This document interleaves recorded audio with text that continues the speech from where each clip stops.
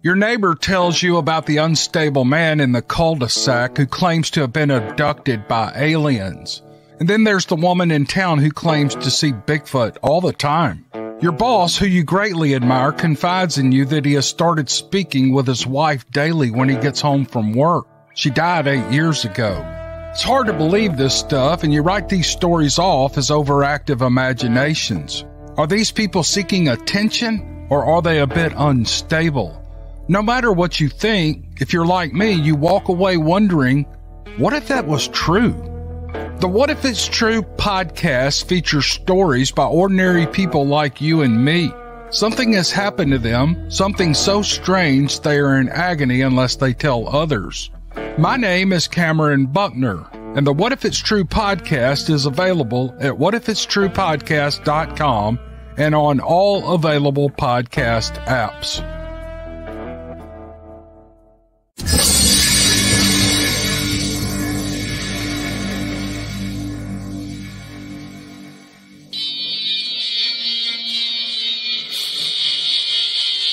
Welcome to Beast TV.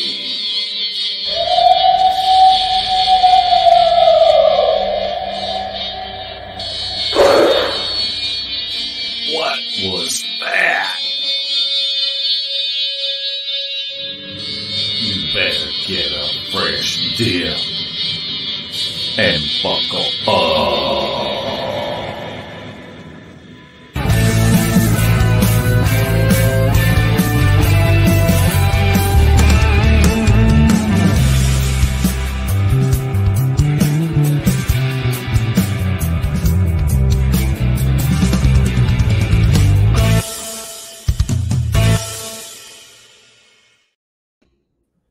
Larry Porch, it's great to see you again.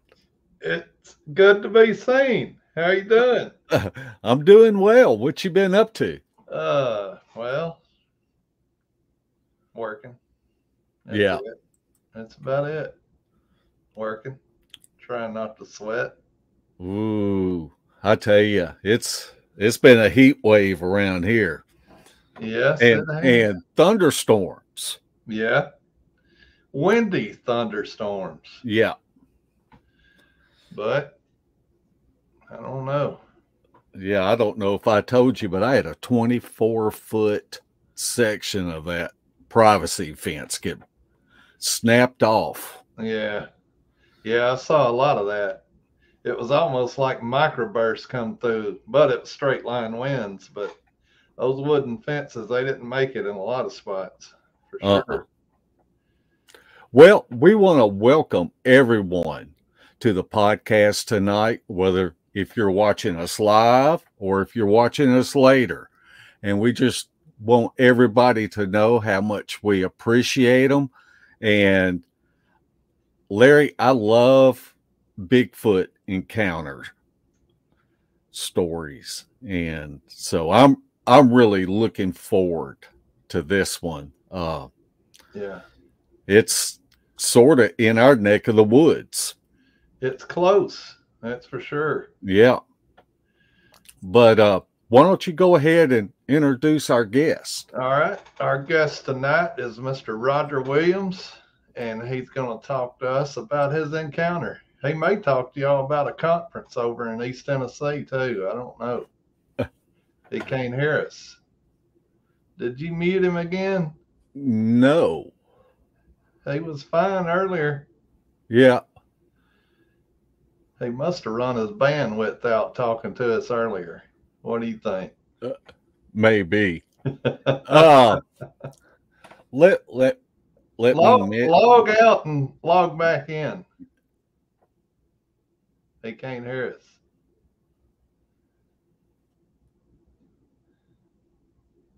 Anyway, Mark was in Alabama, 2 weeks ago? Uh-huh. And he called me and asked me if I wanted to help host while he was down there. I said, man, with the people you got there ain't no need for me to be on there. I'd just be sitting there like a knot on a log with all them stories going around. So I bowed out of that week, and it was great. whenever you got Misty and Greg and Kumbo, you don't need nobody else. There we go. Can you hear me? Yeah. Yeah. It just Can you stopped hear all of that? a sudden. It's the government trying to press your eyewitness account. I don't know what y'all said to cause that, but no. my wife's watching on TV in the other room. She said, he said log out, log back in. I'm like, got it. I don't know what happens, but sometimes that works. I probably did. Roger, why don't you just introduce yourself to our audience tonight?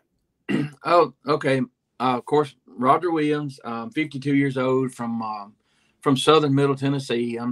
We're about 20 miles from the Alabama line. You know, I grew up in this county. I've lived in this county all my life. Just like a lot of people I know, hunted, fished, started hunting when I was 8. My dad started taking me with a BB gun, teaching me safety and all that. I grew up, camping at night, trot lining on the Duck River, fishing in ponds, just the whole thing. And we had a country store in the late 70s for about 3 years. And then they sold it and bought a store on the interstate on I-65. So we were on exit 32 there for 28 years. And that's what I did. Got to meet people from all over the world, actually. Different accents, different cultures. I would talk about food, kind of things they did back home, and just always been interested in other things. But this is home. If we go to Wyoming or Colorado and travel, I love it. I love seeing different places. But when I get home, this is my spot. So it's raising my kids. I kind of got out of the hunting mode for a while, but always loved it. And then we started back about 4 years ago. My son and I, on our first scouting trip, had something crazy happen to us, and it ignited this, all over again. It just wasn't looking for anything, and it just happened. So I don't know. I'm kind of one of those people. I'm a homebody that likes to get out and ramble sometimes, I guess. Whether it's woods, like woods I've never been to. It's just that's my, that's therapy. Looking at the trees and the layout of the land and all. So just simple. Grew up, working with my family, and nothing too exciting. But until you got the video here. What type of hunting did you and your son take up 4 years ago? So he got a new place to hunt, and it's private land, and it's pretty rural, and we were going to whitetail hunting. And I realized, even though I had the luxury of learning from my dad, there was things that I hadn't got to teach him. So he knew a lot of stuff, but there's no substitute for actually being outside and somebody pointing out things that it's easier to learn, I guess. Right. And he's very good. He's really attentive, really smart about animals, and he knows a lot more than I do about the animals and their habits and sounds they make and all that. So it was a pleasure. But I don't know if you want me to tell that yet, what we had happened to us. Don't tell it yet. All right. Let's build it up a little more. First, tell us about what happened to you 35 years ago. All right. So we lived, there were a few houses, but there were no kids my age. There were no kids, actually. It was all older people. And there, it was maybe a quarter of a mile to one house, one kind of close by, just scattered out. I had the run of the couple farms there. I was lucky. the farmers and the landowners, they liked me and my dad, and just said, hey, anytime you want to go, we had 1 acre right there in the middle of all of it. And anytime you want to go hunting, you're welcome to go. And I took advantage of it.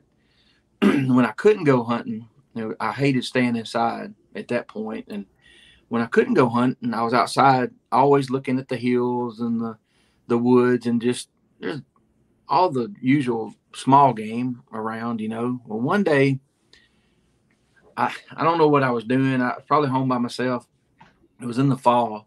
I remember the leaves were off the trees, and I just did something I did hundreds of times. I would step across there was a drive that went up to a cemetery behind our house.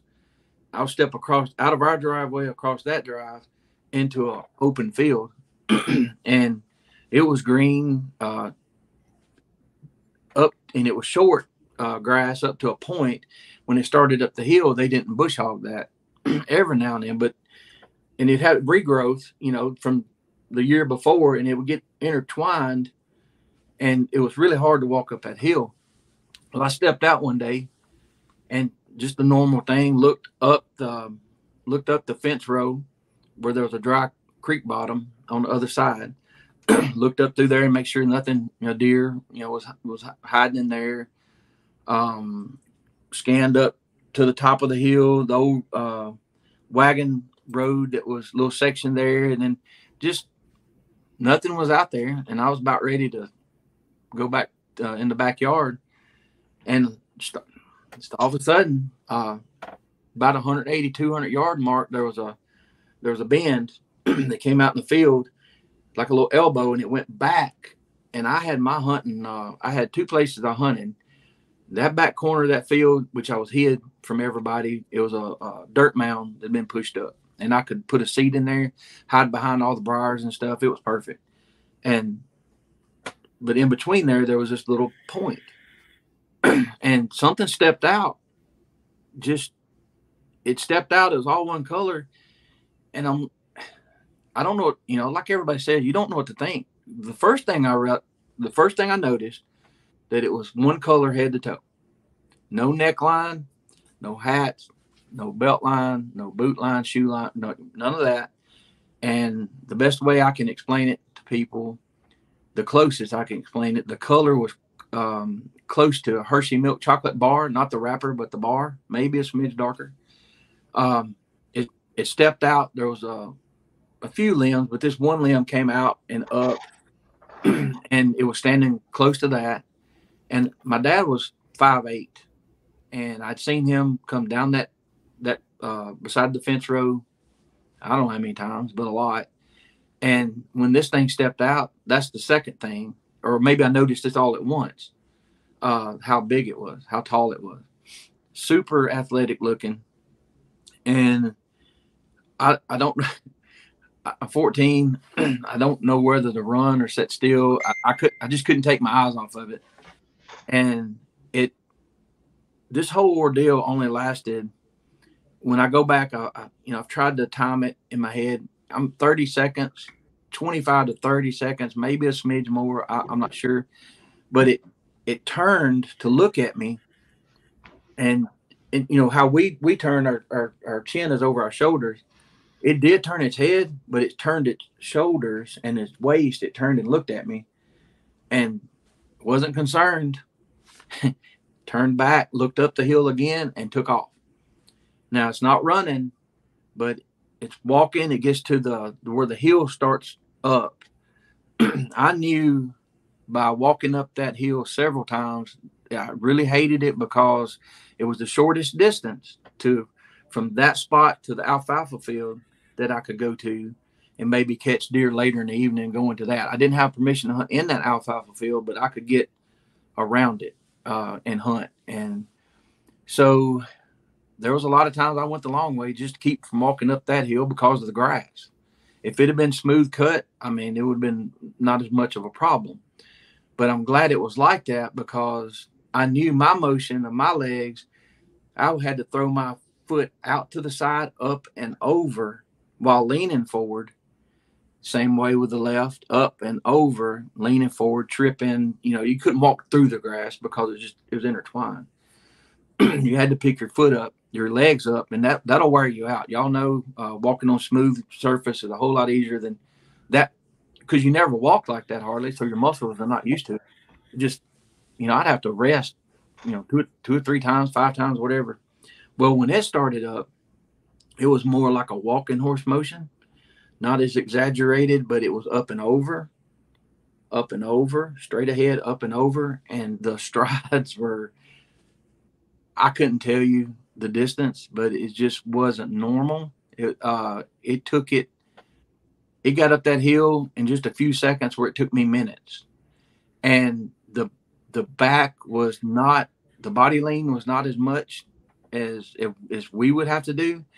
The back, and what I mean by that, the back was a little bit straighter, and it made it look like a really awkward walk, but a smooth walk. And seeing that, my mind starts racing. What can it be? And then after a little bit, there's only one thing it can be. And back in the day, we'd only seen the Patty film, and it wasn't even stabilized, and it confused me because being young, if you hear about a Bigfoot, you think, oh, there's like Godzilla. There's one Bigfoot, and it's somewhere in California. Thank goodness. But all of this started rushing through my head, and I'm like, it looks athletic, and it went on up and out of sight, and all of that's burned, in my memory. And I went, my dad got home, and I told him, I was kind of nervous. I said, Daddy, I think I saw a Bigfoot today. And he laughed. He said, oh, it was probably Buford walking. And Buford was almost 90 years old. And Buford wasn't walking up his hill. We couldn't have drug him up through there. And so I just kind of, okay. And I zipped it. And a couple years later, him and my mom had an experience. He started coming to me. And I told him, I said, it was just a few inches below that limb. And he said, that, how high that is? Yeah. Well, we didn't check it right then, but later when he started asking questions, we went up there, and that's when I found out I can reach, even now, depending on my shoes, if I reach up and on my tiptoes, I can reach 7'6", 7'7". And so when we went up there, I did that immediately, and I didn't know, but I said, man, that's tall. And then he got the tape measure, and we figured all that out. And I said, well, it's give or take a few inches. That it was between 7 and 7.5, I guess. But after that happened, it twisted your head a little bit, because before that I would walk in the mornings. I never carried a flashlight with me. I would go in an hour before daylight sometimes by myself and leave. I would stay to absolutely dark, and then knew the trails. And, of course, if it's a full moon, you really don't need a flashlight unless you're in the woods. But I did alternate how I did things after that. I didn't go as early a lot of times. And I just paid attention more. And I had some things happen before that after I saw what I saw, I started putting it together. Well, maybe this is what that was. And years later, I want to add this, years later, didn't forget about it, but, I didn't have any more experiences. Like I said, I was raising my kids, and my son, he was in the living room here. And I didn't know anything about finding Bigfoot, any of that stuff. And I was cooking him, I think it was lunchtime, and he was watching something on his phone, and I heard what we now know is the Ohio howl, and I froze, and I went back. I said, what are you listening to? He said, oh, it's this new show, blah, blah, blah, Finding Bigfoot. Matt Moneymaker supposedly recorded this in the early 90s. And I was like, play that again. Played it. And I'm just like, oh, my God. But that's supposed to be a Bigfoot? He said, yeah. He said, why? I said, I've got to tell you something. I've heard that, at least a half a dozen times. And I said, but the difference in what you're playing me and what I heard, I could feel that scream. The first time I ever heard it, was just mind blowing. I've never felt a sound before like that. from that far away, especially. And I came clean and told him what I had experienced, and from there he was probably, I'm guessing, 13, maybe 14, and so he didn't know what to think about it. You know, you always trust your family, but he didn't know what to think about it until about 4 years ago. So I'll stop right there, and if you have any questions or whatever. Are you still close to the land that you grew up on hunting? I'm close, but I don't have access to it. We drove by a few weeks ago, actually, because the first time I told this story publicly, I just, from memory, said, about 300 yards. Yeah. Well, I wanted to show him where it was at. We went by, and I said, I was standing right there, and it came out at that little elbow up there, and he said, Daddy, that's only 180 to 200 yards. I said, yeah, Peyton, you're right. It is. So, that at that point, we used to do a lot of long distance shooting later. So once you get into that, you can get pretty good at judging yards. I at that point I wasn't, and I hadn't been by there in a long time. So well, I know whenever you're younger, you view stuff as bigger. Right. Because I used to hunt my grandfather's river bottom field, and I thought this is a huge field. And I went back as an adult and looked at it, and I'm like, I could shoot all the way to the end of this from right the beginning of it. Yeah, I mean, but at that time I thought, holy crap, that's a long way. Yep, and it was to you, Yeah. World, as I've said before, as we get older, the world gets smaller. Yeah, it does. That's no doubt. Absolutely. Tell us about the rock throwing incident. Okay. That you and your son experienced. So after he introduced me to finding Bigfoot, I realized pretty quick it was entertainment, but there was things that I never had heard. And what it did, it pointed me in the direction to YouTube and, going to see how some guys broke down different videos. And obviously 98% of everything out there is fake anyway. But from, you can just tell, but there's a lot of good stuff out there if you just got to dig for it. But so I'd watched some things about the tree breaks and all that, and I never had noticed any of that. It was just a few weeks before the season, so I said, well, we need to go scout this place. And on a quick scout, I'll look at the fence line to see where the holes are, where they cross there, the water, food, of course, what everybody does. And we go up around this pond and then up to the woods, and he's got a hunting out, that tells you, and y'all probably know, it tells you all the property lines and all that. Mm-hmm. And so we're like, okay, well, we need to go back this way. And we found some acorns up here. We found a spring, and there were 2 ponds. And I thought, well, we need to check this out back here. It looks like where they would probably go and lay down if it was windy or whatever. There's a little cover back there. So we walk in, we start kind of up the hill, and I see a tree break. I'm looking around, and it's about 4.5 foot, 5 foot broke. There's absolutely nothing around it that fell on it. There's no scars on it. There were somebody might have had a piece of equipment and did it. There was absolutely no reason for this tree to be snapped like that. It wasn't rode down like a kid would do. It was in one point, it was snapped, and the top was still there, and it was pointed to the right. I walked up to that point and was looking at it, and we were kind of whispering about it. Peyton was facing up the hill. Now, to my right, about 15 or 20 yards, there was some thick stuff, some cedars, and, and as I took a step up the hill sideways, my phone, we hadn't said anything, my phone Siri triggered, and said, I don't quite understand. Well, the first thing I do, we're in the woods, but we're not hunting. I grab it up and like, what? Pulling it out. And as I'm dealing with this, I see something to my right, I've got my head down like this. I see something to my right move. Peyton's looking that way, and it lands just a few feet away from us and bounces a couple times. And it's a rock about double fist size. It bounces a couple times, hit another rock, and I'm like, uh-oh. And all this stuff that I looked at on the internet, tree break, marker, I don't know what this deal with the phone was, and then this rock.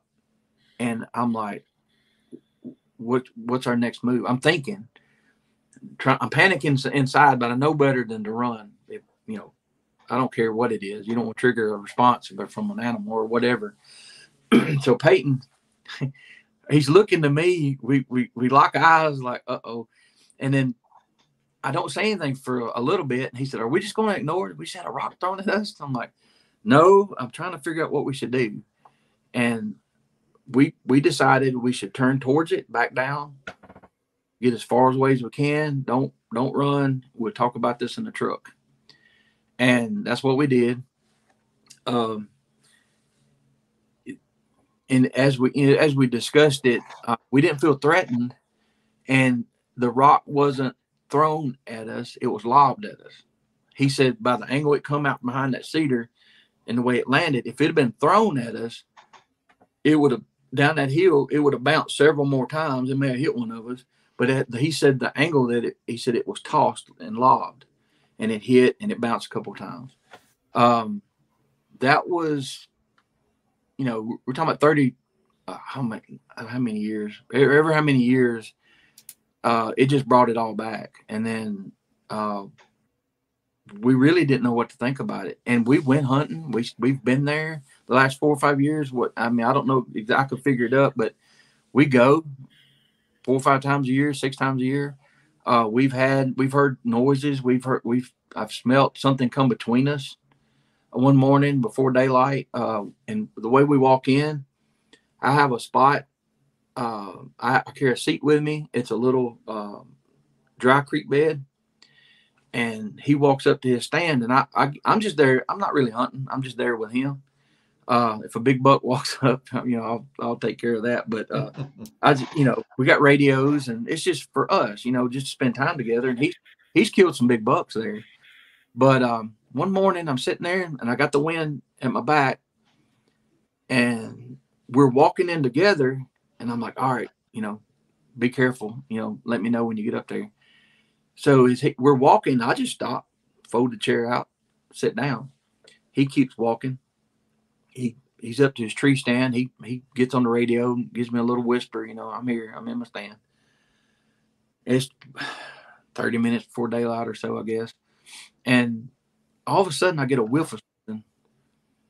It's only like 2 to 3 seconds, but it was a mixture between wet dog and not death, but decay. Like if something, I don't know, death smells distinct, and this was more like something just happened and was rotting a little bit.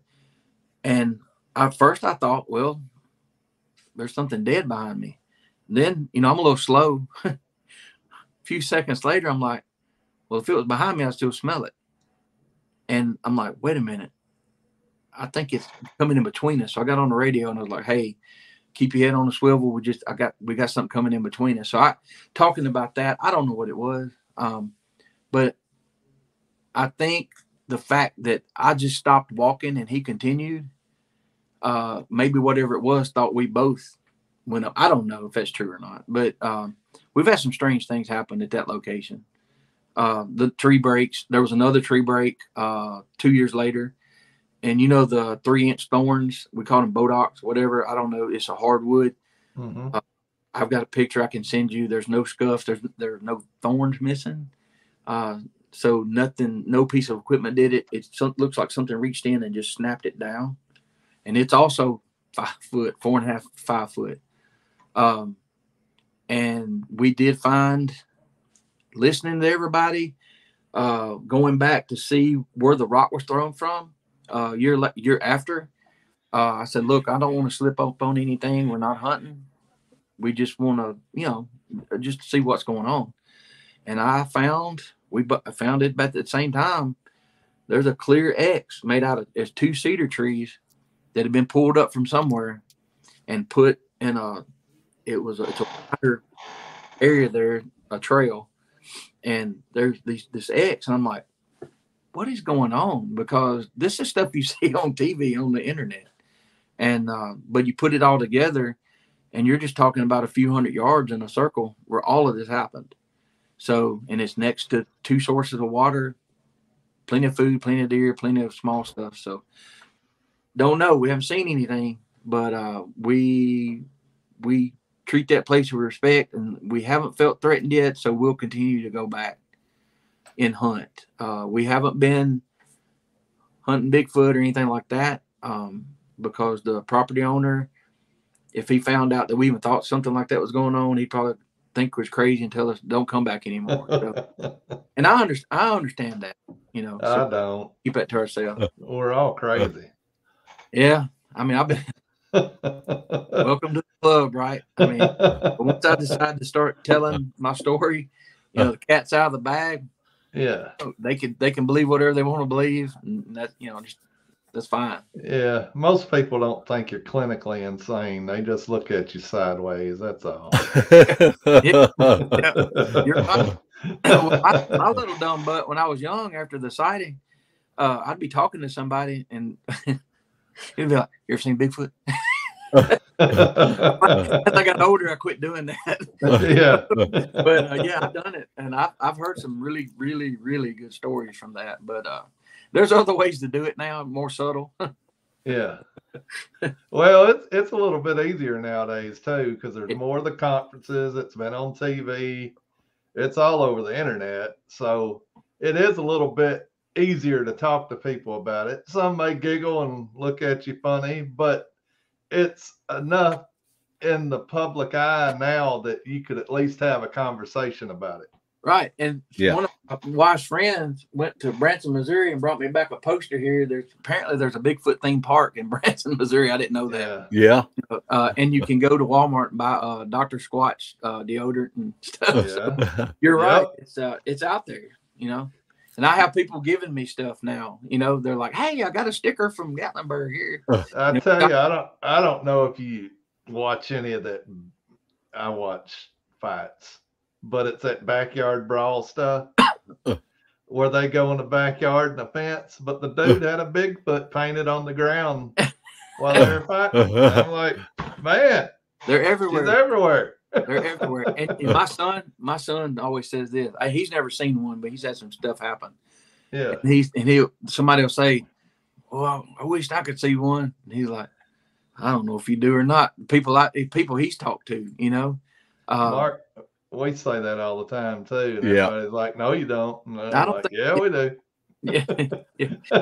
Because you know, I've actually heard, you know, I can laugh about mine because I felt comfortable, and I have felt threatened a couple times, and you'll see later one time. But I've got some friends and people I know that it messed up. Yeah. Terrifying. Yeah. And I think y'all know some of the same people that I know. And for one to stand 30 yards away from the tree stand and scream at you and not let you down, I get chills every time I hear that story. So yeah. Now you recently went back to that area with your dog. Can you tell us a little bit what happened? Well, yes. So the hunting place I'm talking about is it's on the opposite side of this county. It's still in the county. It's just one's on the north end, the other's extreme south, like right on the line. That's where the hunting our place is. The one in the north end, I have access to through family, and it's about 120 something acres, but it butts up and joins a lot of other acreage that it's kind of sparse. And so went out. We had started going out. We've been doing it for a while, and we haven't heard anything. We had no strange sounds that we knew of. Nothing until all of a sudden we started hearing. The weirdest thing was my son's good with calls. doing calls with his mouth. And one day we were there. It was late in the evening, and he did a barred owl, and he had the, it's perfect. And one answered way over here, and they start coming in a little closer. And I think at one point we might have had 3 coming in to check us out. It was getting close to dark. Then all of a sudden, we have this one. It's like it sounded like one, but it didn't have that trill at the end. And we looked at each other, and Peyton said, "That was big, and that was on the ground. That was no owl." I'm like, I think you're right, but that's mind blowing. Was something trying to mimic an owl, and it messed up. It wasn't perfect, and we've heard that several times. And I just found out watching some of the Alabama folks talk about experiences when one of them made that comment that I was like, wait, what? Oh my God. I think it was at Kumbo, maybe, or my son, he was telling me that he said that it was that it wasn't finished with that trill. And maybe I went and watched it. I watched so much stuff. I mean, I can't remember. But anyway, so I went out there one day. We I started helping Mike with his show, told my story, listening to people and talking to them, asking them questions. And I had this bright idea. One day I was off work. I was going to go look for a gifting spot. Now, I don't know anything about that.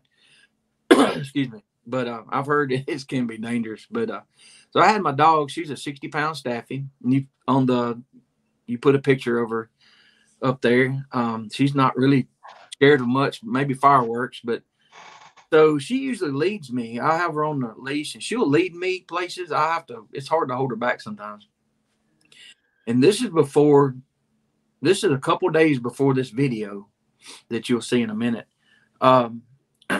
We went in, and all of a sudden I started hearing this noise. It was an animal that I never heard before.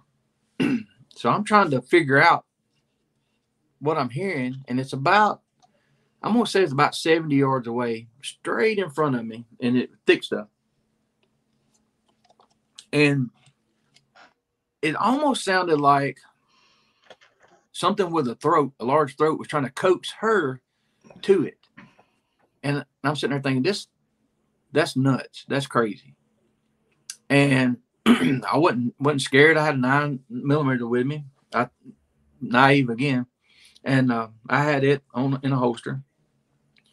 And so it's making this noise, and she's looking at me. She's worried.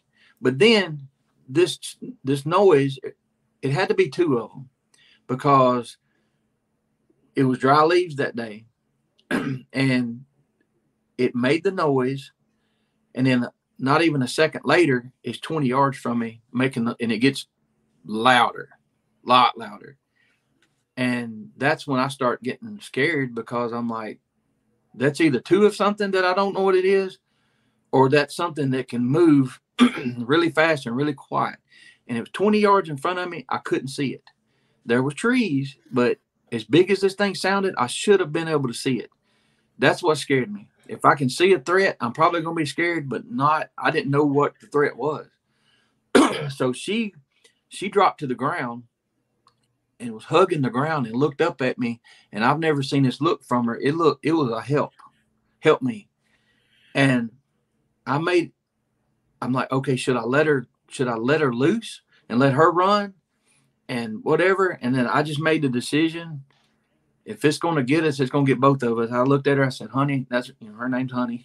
I said, I'm not going to leave you, but you got to help me. And I need you to walk. I need you to get up. I need you to walk with me. And she did get up. She was slinking, just not crawling, but she was slinking. And usually leads me wherever we go. She had her right shoulder against my left leg and was hugging me. And she kept looking up at me like, she didn't like whatever it was. I turned my back on it. And when we turned and walked away, it quit. And we went out to the truck, and I was videoing. I had this phone. I was videoing. Got back to the truck, turned the video off, or I thought I did. I actually turned it back on for a few seconds. Couldn't figure out what was going on. Got her in the truck, got in, called Don Odom, my game warden. He's retired game warden, my go-to guy. I said, "Where are you?" He said, "I'm at home." I said, "All right, I can be there in 25, 30 minutes. I've got to show you something. I need to know what this is." And I said, "It's a sound. It's an animal. It's big." He said, "Okay, I'll be here." So we go down to Mooresville. I pull in his driveway, go in his house, and we're watching. He said, "We'll just watch it from the start." And when it gets within the minute of this thing starting to make this noise, if I cut my camera off, my phone camera, it's going to go dark. It's going to stop. We get to a certain point, I go to move to the left, everything blurs, and it stops. And I'm like, I thought Don touched something. I said, did you pause it? No. I said, did it freeze up? Well, no. When we got to looking at it, it ended right there. And the feeling I had sitting on his couch wasn't embarrassment. It was sickening that what I heard was so strange and so big, and I didn't know what it was. And I had the guy to either at least tell me he didn't know what it was or identify it for me, make me feel better. I didn't have the proof. And I'm like, I'm thinking, is this what people are they go through with this equipment that I've heard, the malfunctions? And it was just the sickest feeling in the world. And I had drove all that way, and I apologize. I'm sorry to bother you. I said, this is ridiculous, you know? And so this video you'll show later, I was making sure that I didn't touch that red button. And because we had heard some things before I turned it on, because our idea with what we were doing, we were going to do the gifting, and I had a couple apples and 2 oranges. I had a hoe. We had a hoe with us. We had guns with us. We were going to just take, and I thought, well, if I take a sapling and I put this fruit in this tree about head high to us, and I take this hoe and get all these leaves and all these sticks and everything away and get fresh dirt, then if something, and it was a pretty good circle when we got through, if something steps in to get this, then we'll get tracks. If it's a raccoon walks across, squirrel, whatever, you know, we'll know what stepped in there and got that.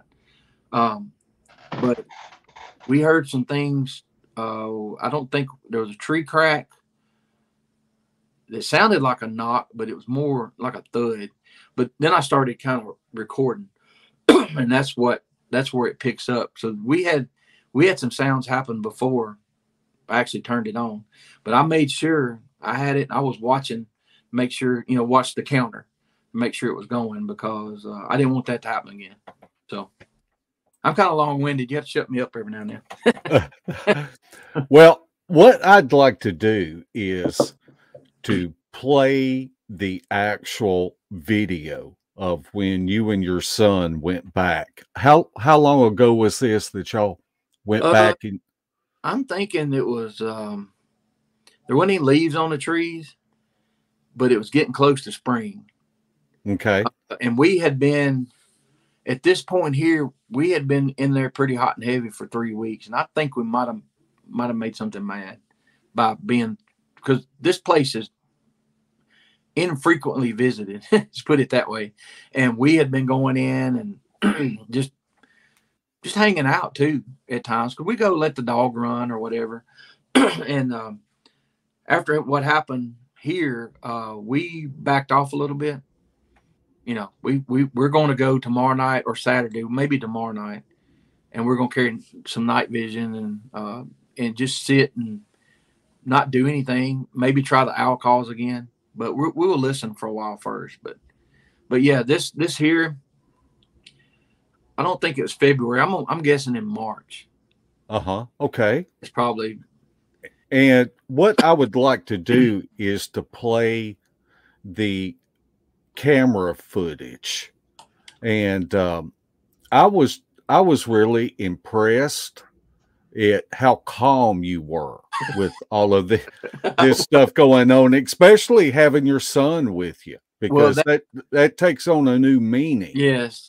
And what I've got is on the right side, you'll see the video, and I have it synced up with on the left upper with the spectrogram, and you can be looking for the little yellow arrows that'll pop up, but we'll look at it full screen after Roger does a follow-up on this video. And the bottom left is just a waveform. And so let's just listen to live action. Some of these strange noises might possibly be a hog. We don't have hogs here, but I mean, I know there could be. But looking at videos last night on YouTube, animal sounds, it was the closest thing I could. But I know what a pig sounds like. I know they make different noises, but I just don't think it was a pig. I don't know what's going on with these. Looks like somebody stacked these, maybe. You see here, they've been here a while. There's a lot of fresh breaks today. I heard it. Oh, yeah. What is that? It's back this way. Yep. I don't think that was a coyote.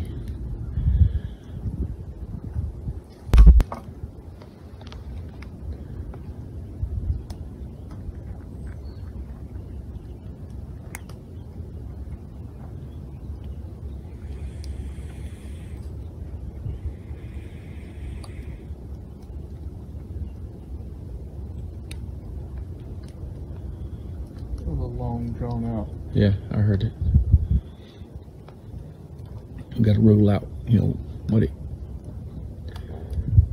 I think of what it could be. If it'd been a beagle hound way off from here. We do know there's nothing in this direction.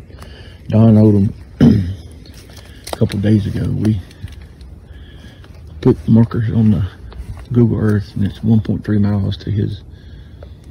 In this direction we're looking to where he heard the scream at that night. It shook his truck and ran him off when he was out setting up to spy on some poachers.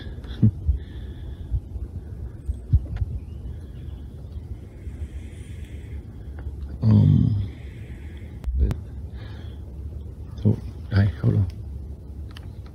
Yeah.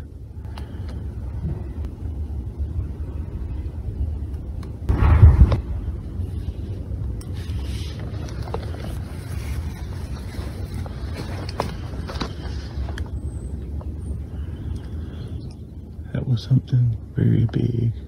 Dropped a boulder. We had a tree knock, and then it sounded like something dropped a boulder. And did you hear the breathing? I heard. Listen.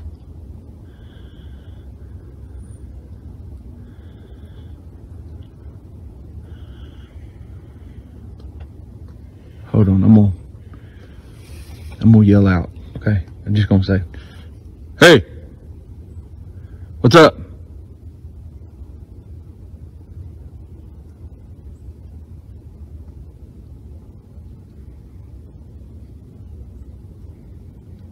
Whatever it was, I hear it walking, and we shouldn't hear anything hardly walking. It rained all night. It was sprinkling before we got here. This is the same spot, and my camera's still going. This is the same spot. I got ran out of with my dog just a couple days ago.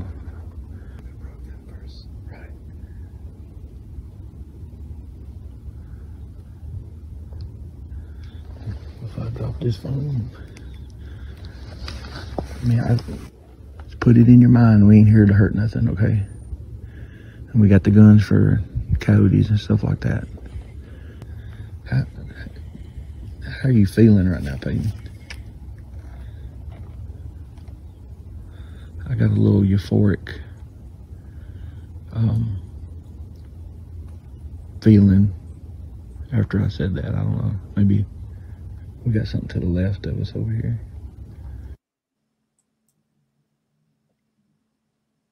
Wow. That was really interesting.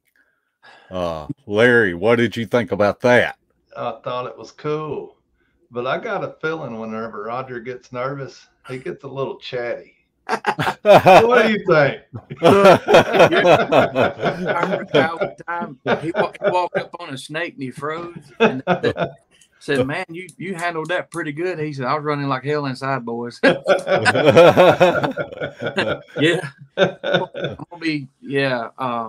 I think if Roger would have heard half of what was going on Right. that we heard right there, he wouldn't have stayed there long. Right. And just before the first question mark, you hear that huff, growl, whatever. That's when I knew it was something big, because the air rushing out of it sounded like two nostrils. That's when things changed for me. Like he had an AR, I had a shotgun with a double long brass, and they didn't feel big enough. I mean, it's just so. Like I said, we don't go out hunting to kill Bigfoot or anything. It's just I always tell people they're little critters that like to bite folks, and sometimes all you have to do is just fire one off and they'll run. but so go ahead and tell us the backstory on this. So we, my dog had that happen. It was dry leaves that day. A couple days later, it had sprinkled a little bit. The floor will get damp and the leaves will get damp, and you can walk pretty quietly. And when we walked in, we had a bag with that fruit. When we walked in, where my dog and I were at a couple days prior, there were trees, half dead trees, and whatever. They were pushed down across. The trail is wide enough to drive a truck through where you can go back to the pond. It's not that long. And when I walked in, we're having to step over these trees. And I'm looking around. I'm like, did it storm last night? And it was just a drizzling rain. He said, "No, I don't think so."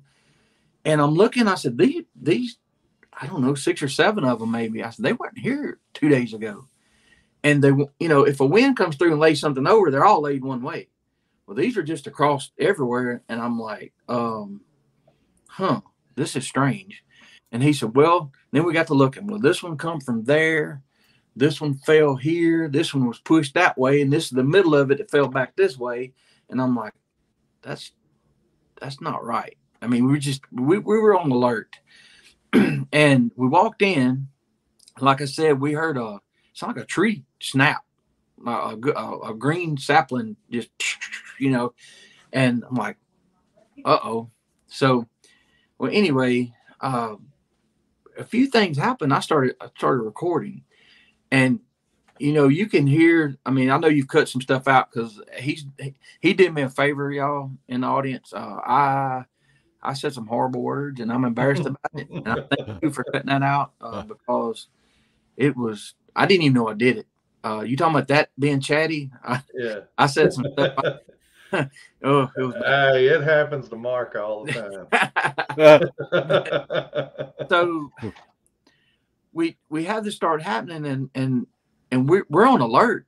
I don't recall.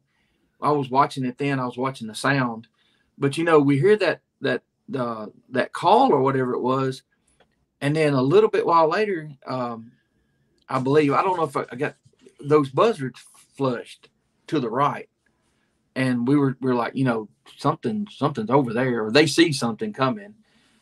We wasn't thinking. I don't know what we were thinking. I really don't know what we were thinking the whole time until we heard the huff, growl, and the boulder toss and all that, and then I got scared. But when we walked in, we got past those trees and we started in the woods line, and we flushed 5 deer, all does, some young deer. They took off running. You know how they do when you spook them. Mm-hmm. If it's dry leaves, it just sounds like they're tearing the woods down. Well, we didn't hear them. They're 15 yards, 20 yards. They're scattered. They all run to the left, and they can go around and get us some thick stuff back behind us if they want to. But we didn't hear them. They didn't make that much noise, but whatever that was walking, and we could hear it just out of sight there. That's what you hear me make the comment. I'm like, that has to be big because those deer ran and we didn't really hear them. So it was confusing. When we got out of there, we got to the truck, we plugged the phone in immediately over the speakers and we turned it up, and we didn't hear everything we just heard, but the howl gruff was it seemed like it was a little louder. But I was like, we got it. I was just excited, and I said, what do you think about what just happened? He said, I don't know, but I ain't going back there again. I'm not going in that spot again. And I'm going to tell you, about 3 or 4 miles away, I didn't break down like a baby, but like you said, my son was with me. And then I was like, uh-oh, we're in a spot here, or we're in a bad spot, boys. But like on Oh Brother Where Art Thou. But I felt like we're in a bad spot. And it scared me, and I think it all hit me about 4 miles away. It was a relief, but I got a little bit emotional because he was with me, felt threatened. I had to try to stay calm. My daddy always told me, in the store business on the interstate, you have people come in, try to quick change you, all this stuff. Always act like you know what you're doing, even if you don't. So that kind of was something I've always tried to do so I can figure out, a solution or what's going on. So that's really what I was doing. I was panicking inside. I mean, I really was. And I do get a little chatty. But it all came out just down the road. And I did tear up a little bit because it was like, we're safe now. What did I get us into? And we haven't done that again. But we have gone back at night and built the fire, and we keep going back. I mean, I don't want anything to run us off, scare us, or anything like that. But there's obviously something out there. We've had something happen. I don't even know how much time. I mean, there was one time we had my son. I was in the driver's seat. My wife's on the right side. My son's girlfriend's behind me. And he's on the right side of the truck. And on that side of the truck is where that area is. And it was probably 10 o'clock at night. We're quiet. And there's rocks that stick 2 or 3 foot out of the ground, just huge boulders. Just it's a river area. And me and Kenzie, I heard it. It sounded like 2 feet stepped off of one of those big rocks, and boom, boom. And it sounded like as big as a cow. That's exactly what I thought. And I turned to Kenzie. I said, did you hear that? She said, actually, I did. I said, how big did it sound? She said, it sounded like as big as a cow, but it was 2 feet. I'm like, yes. Because she just confirmed what I heard. I said, I heard the same thing. And that was only 20, 25 yards away from the side of the truck over there. So we've had a lot of stuff happen. And I don't want to push it. That was kind of the point where I was like, we might need to rethink what we're doing here, because I want to be safe. I would like to know what it is. Well, I would. Peyton said he really don't want to know. He says that about all this stuff. When I told him Mark was going over the sound, he said, I hope he finds it's out something just normal, so I don't have to worry about this no more. I called him and told him, you sent it to me. I'm like, guess what? He said, no. I'm like, yeah. Yeah. My son's that way. It's a lot easier to go to the deer stand if you ain't got that on your mind. Absolutely. And you have gotten some phone calls, haven't you, Larry? I have. And he'll tell me I don't believe it, but then he'll call me out, Dad, I hear wood knocks. I hear this. I'm like, don't worry about it. Just keep hunting. Just come down early enough to get to the truck. Yep. I mean, has he ever felt threatened at all? No. Yeah.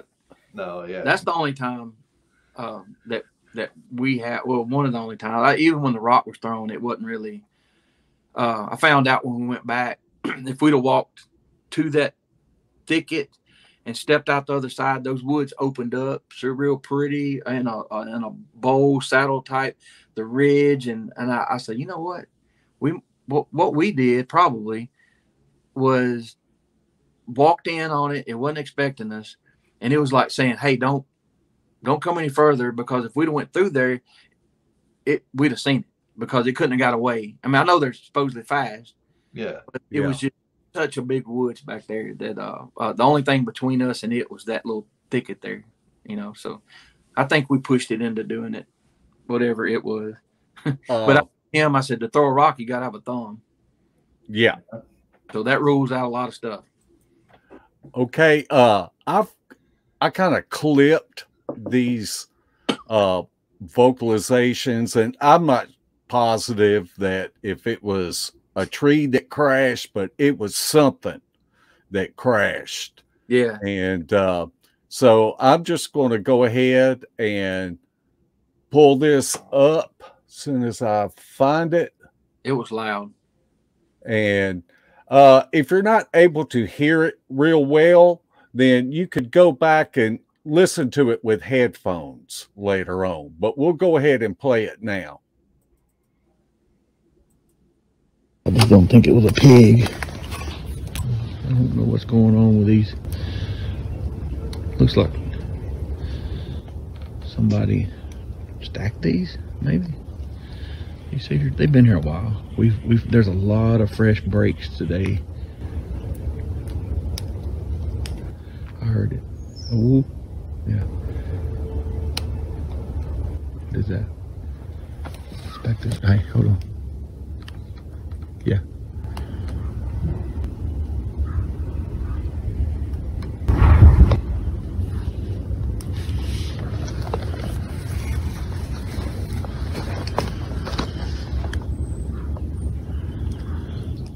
That was something very big. Dropped a boulder. We had a tree knock, and then it sounded like something dropped a boulder. Whatever it was, I hear it walking. And we shouldn't hear anything hardly walking. It rained all night. It was sprinkling before we got here. This is the same spot. And my camera's still going. This is the same spot.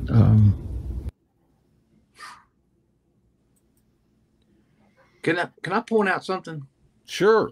Just before that first question mark, if you go 1/8 of an inch before that with that huff growl, that was so loud. That's what scared me. And then when that huff growl happened, it was so large.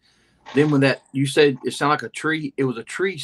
It would sound like a sapling snap, and it like a gun went off. The echoes coming through towards us. That's what we heard. But just about 1/8 of an inch before that first question mark, if y'all listen, it's a, and it's just so deep and such a volume of air that it's crazy. But I'm just wondering how you processed all of this. A week down the road, a month down the road, thinking back on it now. How do you process this? I called Peyton. I left him alone, and I'm thinking, going over and over and over, and thinking, why are we doing this? And what happened? And I called him. I said, what a week into it, what are you thinking? Because I wanted to talk to him about it, because you're right. Processing this is tough. Because you have an incident like that. It's almost like an almost accident, It's almost it's not traumatic, because there's a lot of traumatic stuff that actually happens, but it's close. So I called him one day, and I'm like, "What are you?" Spence. So what do you think about this? And he's like, I don't know. I don't know what to think about it. He said, I've heard the stories, and I believe, and I've had things happened with me and you there. He said, but that was so crazy. Like I said, it went on for a few minutes before we started actually recording. And and one thing you don't hear right there when I say, how are you feeling right now? He said, because I had said, we're not here to hurt you. We're just here, we're curious, blah, blah, blah. We don't get hurt either. And I said, how do you feel right now? And he said, the whole feel of the woods just changed.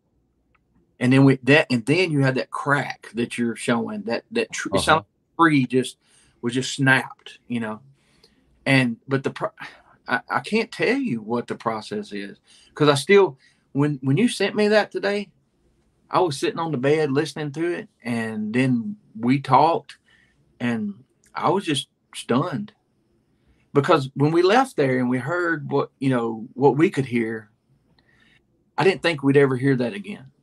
I didn't know anybody sound equipment or whatever, but we heard it. We knew we had the experience, and it was almost like a high five, oh crap type thing, like we're excitement, and you're like, oh Lord. And but I didn't think we'd hear it again. And I appreciate you doing that, because and Larry picked up on it. There was 2 of them we didn't hear, because I was talking and I did not hear it. And but yeah, so I'm still processing it. And this helps. Kind of it's, and like you said, people that know, they're really not trying to convince, because you got people ask questions. If I have to try to convince you, I can't. No. If you're not asking the right questions and you're not listening to my answers, then there's no, you can't do it. But this right here was confirmation. It's confirmation that we actually went through what we went through. And I still don't know what it is. I still don't know what it was, but I know what it felt like it was. And I know it was big, because you put all the pieces together. It's just like I told somebody before with the rock throwing. You got the broken tree by itself, no big deal. Siri triggering by herself, no big deal. Rock thrown at you, get all those 3 put together in about 5 to 10 seconds. That's a pretty big deal. Yeah.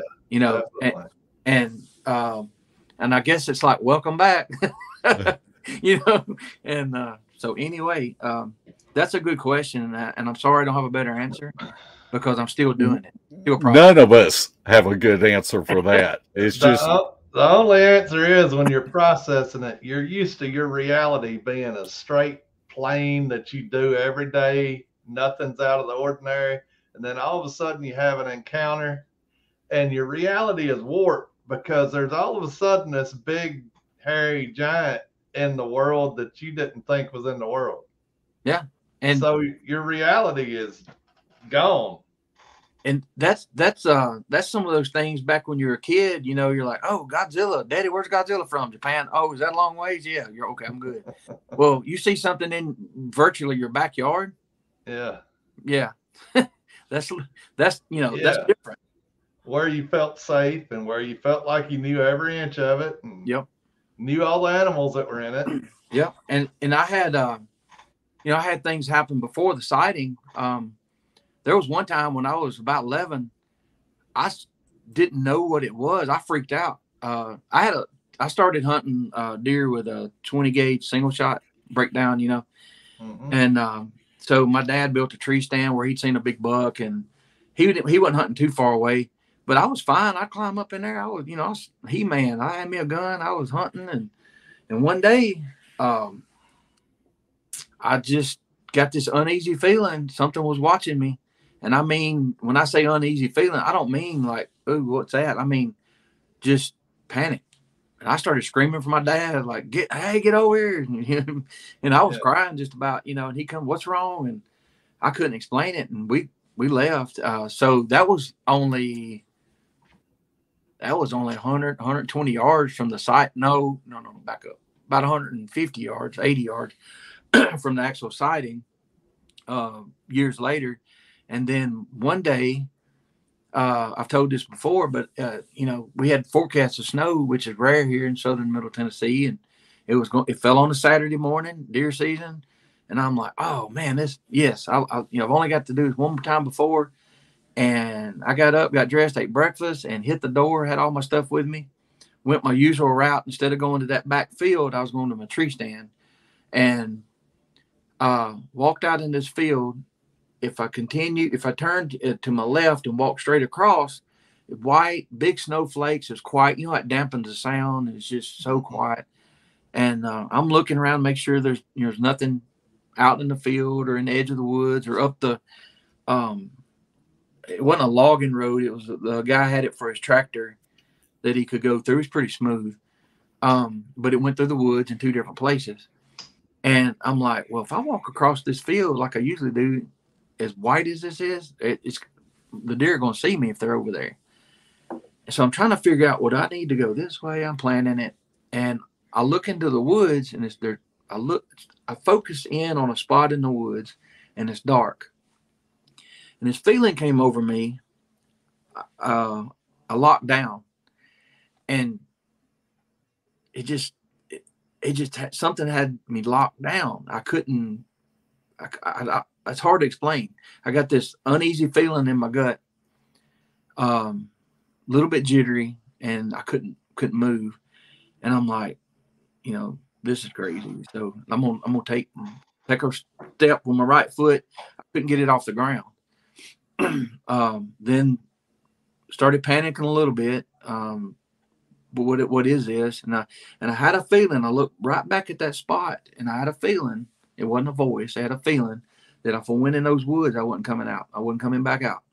And so after trying to take a step 3 or 4 times, I don't know what made me do it, but in my head I was like, if you'll let me go, I'll take a step back around with my right foot. I'll leave, and I won't come back today. And I was released, whatever that means. I was released. Everything, just the weight was off of me. The jitterness was gone. And you better believe I did exactly what I said I was going to do. And I hightailed it back to the house, went in the door. My mom and dad's in there, still in the kitchen, and I hadn't been gone long. What are you doing? You was so excited, blah, blah, blah. And I lied. I said, oh, it's cold out there. I ain't going out there. Went in, took everything off, and stayed in for the day, did whatever. But I didn't know what that was. That was nuts. So that was before the sighting.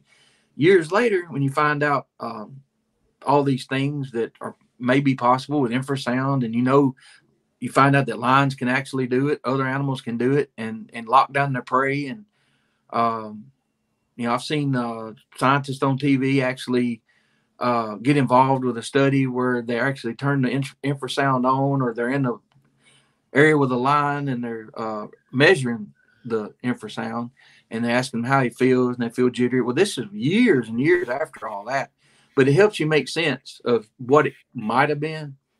So I don't know. It's just and things come back. I didn't remember the tree stand freakout incident for a long time, and then somebody was talking on one of the shows one day, and I'm like, wait a minute, this happened to me, and I don't know what stuff I don't remember. I don't know if I heard tree knocks or whatever, but you would hear things, and I'm not going to go back and say, yeah, definitely I heard 3 tree knocks. I don't know, but there was things you would hear, and being a young hunter and learning and whatever, you just assumed it was this or that or whatever. And people up in the Pacific Northwest had the luxury of having people locally having sightings and researchers and all that from an early age, from the 60s, I guess, or more, or even before. Here, what we had was, an article in the newspaper from 1977 talking about a half dog, half man that was stealing somebody's country hounds, and everybody reading it laughing, Yeah. It wasn't taken serious. I remember an incident like that. Guy walked up on, he called it some kind of dog devil or something, stealing his hound. you know what Mark calls them? Tell him, Mark. Man dogs. Man dogs. Well, from the description he gave, and I didn't know what now here until a few months ago, what do you call it? The dog man or whatever. I didn't know anything about that. I still don't. It's just I've heard all about it. I don't want to. I was supposed to got eaten and crapped out at LVL about 150 times by them.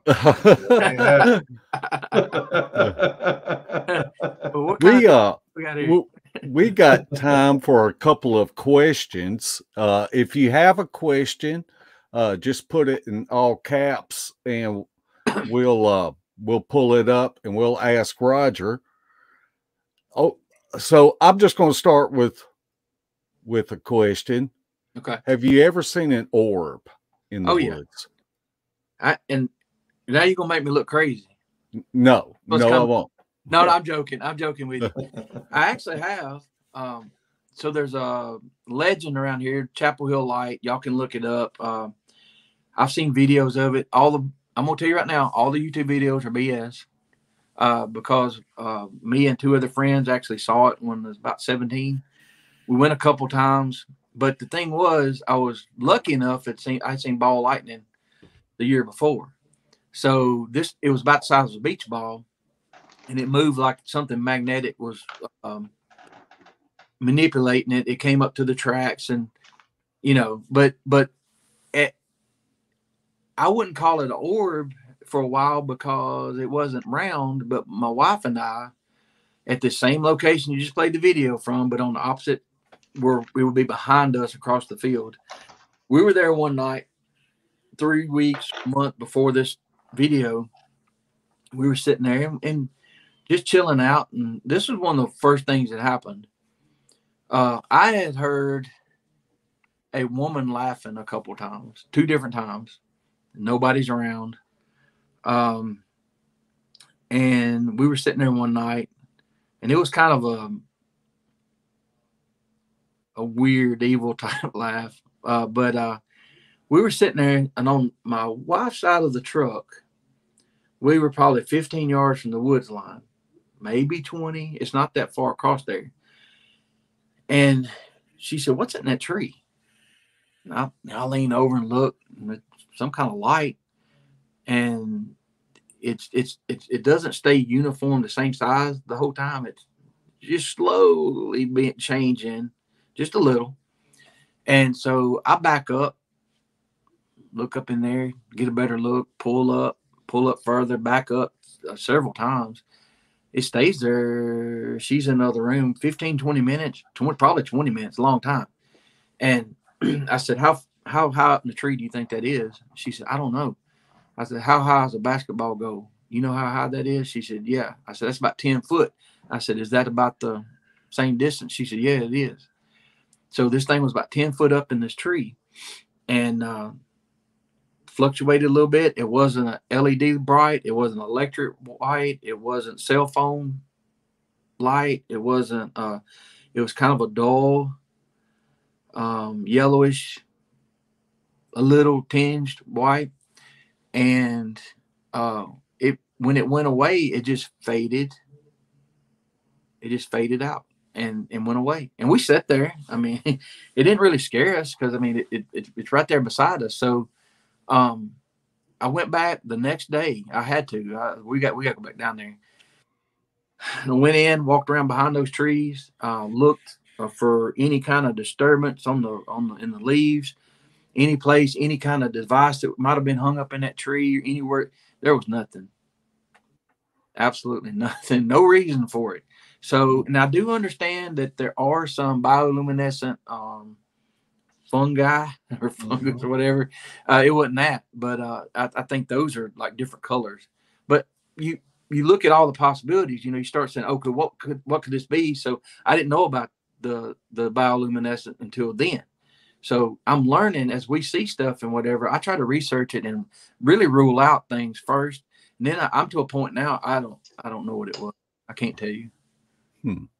All right, we got a question. I don't know nothing about this. I do. I know. Do you? No, I don't. Oh man. Dwayne Ayers asked, "Does he know anything about the hitchhiker effect?" Well, I was filled in about that. Last year and a half ago, me and my wife was out in Colorado. We figured out we were close to Skinwalker Ranch, and we decided to pull up to the front gate. And then I won't get out of here before you know, something jumps on us or whatever. But we filmed it all the way up, and it was kind of a fun thing to go to. But then people are like he just brought up, you heard about the hitchhiker? And I'm like, I don't want to know about this. But yeah, I have heard about it recently. So now I don't know. Can you explain it? Can I explain it? Yeah. The hitchhiker effect? Yeah. Where something attaches to you and then follows you around, comes home with you and all that? Oh, that ain't real. I didn't. Welcome to Larry's world. I'm just messing with you. Okay, we got another question Okay. from Can Squatch. Okay. In the video, how close were the vocals to y'all? Close. We guesstimated where we could see. Just beyond that, we were guesstimating 50 to 60 yards. No more than 60. I mean, it's what we talked about too was, I mean, if whatever it was had come another 5 to 10 yards, it would have been exposed. And we looked, because I don't know if it was in that video. I was pointing out this 30 right there, 45. Yes. Right, so in an arc, I was pointing out how far we could actually see. So it was close, and it was loud. This, I know y'all know better than I do, but this equipment doesn't do it justice of how loud some of this was. Oh no. Yeah. It don't. Yeah. I'm really impressed it actually picked up some of the stuff it did. Yeah. Yeah, and a phone's not quite as good at picking it up as a recorder is. Yeah. And recorders don't do it justice. And I'm probably going to invest in something like that just to. Man, for $59.99, I can hook you up. I know a guy, right? Yeah. Well, Roger, it's really been great having you Thank you on the show tonight and meeting you. And I know that you were on Spencer's show and Misty's. So I'm going to go back and watch it because I like hearing these encounter stories for the first time. Yeah. You know, live on the air. It just, I don't know. It just pulls me in. But we'd like to give you this opportunity to tell how anybody in the audience can contact you. Yeah. So my email I set aside for people to contact me about either some of their experiences or whatever. It's squatchandholler@gmail.com. It's without the G, not squatching, holler. And yeah, I'd be glad. I'm always up for hearing stories. I've had a few people that were going to reach out to me, and I think they kind of chickened out a little bit because there's some close to me. They got my email and they didn't follow through, or maybe they will. But yeah, you can do that, or you can you can also go to your YouTube channel. My YouTube channel. I'm not used to, and those videos are on there. I guess what is it? Squatch and Holler on YouTube. Yes. Because I'm not used to, and I've got a few videos on there, and I have it so I can post things, but most of it's fun stuff. There's more than just this Bigfoot stuff. But and some of you that's never met me or talked to me, even though I laugh and cut up, I take this seriously. But if you talking about dealing with things, if you sit and think about some of the stuff that's happened, it can get to you. And there, I don't know, a couple of weeks ago, I said, Peyton, I said, some of the things that's happened to us just recently and, in the last 3 or 4 years, we kind of talk about it amongst ourselves. And I said, I've been telling my story, and I think we get a little, not jaded to it, but I said, you think about the emotion when this stuff happened. He said, I know. And he's funny. He's not scared of anything, but he's like, I don't like thinking about it. you know, because I think if he saw one, it would be like, okay, I'm done. Don't care nothing about it no more. I saw one. It's real. Let's move on. Yeah. That's how he is. Yeah. So yeah, just, you know, if you want to go to my YouTube page, there's a few other there's one video that we actually do I call it walkabout on that one property where we had the rock thrown and where we actually go up behind there. And I have to learn, if I do any more of these, I won't be narrating it. It's like it's difficult. It really is difficult. Whenever you're getting excited or getting nervous, or it's a natural thing. I have to tell Mark, all right, just calm down. We ain't gonna hear none of this. No, everybody reacts differently. I get quiet and act like I'm not scared and all that, and I usually ain't till the next day whenever I think about what I was doing, and I'm like, what am I thinking? Somebody asked me that, and they're like, why aren't you scared? I'm like, you know, while I'm in the woods, I've been in the woods all my life. I'm not that scared. When I go to bed at night, laying there thinking what we just did, right? Then I get terrified. Like, what are you doing? What do you keep doing this for? Yeah. You know, somebody said, well, what's your goal? I said, I don't know, not to get torn to shreds. Yeah, that'll work. Go. It ain't no fun after that. No. No, it ain't. But yes, I appreciate you guys. And Mark, like I said, I didn't think we'd ever hear some of this stuff again, and I heard stuff that I didn't really hear the first time. So I appreciate it. Because you know, I just don't know that many people, technical people, and I don't remember who said it on one of the shows that you did this, and I forgot because I didn't know your name. I had seen you with Spencer and all those guys, but and I watched other videos too.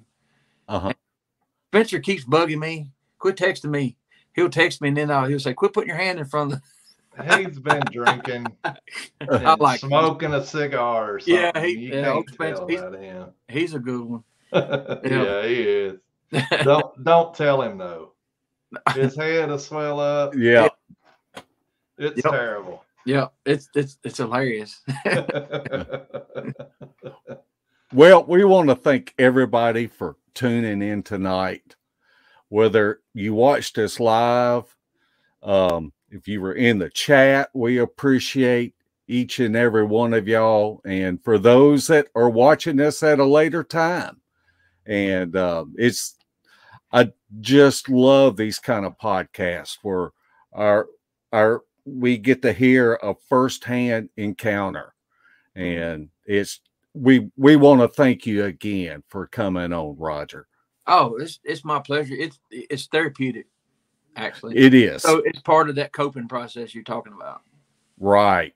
And if I say one or two words that help somebody else put a puzzle piece together with what they're doing, you know, it may be maybe not, but we need to share.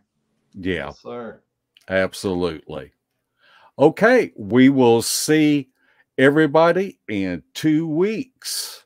So, night, footers. Good night. Thank y'all.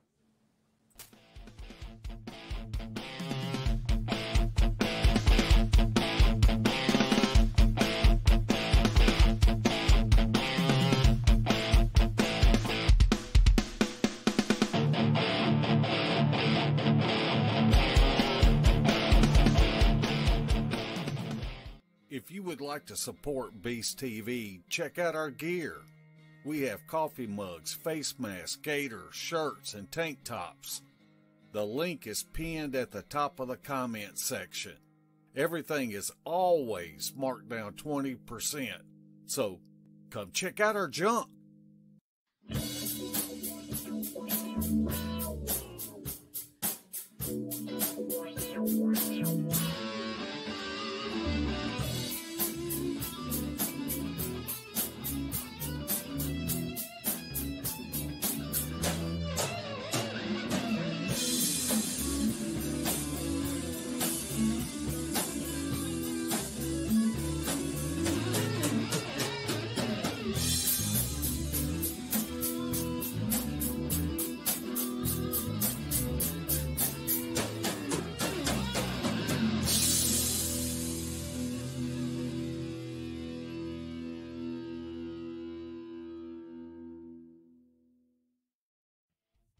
This has been a Sawdust production.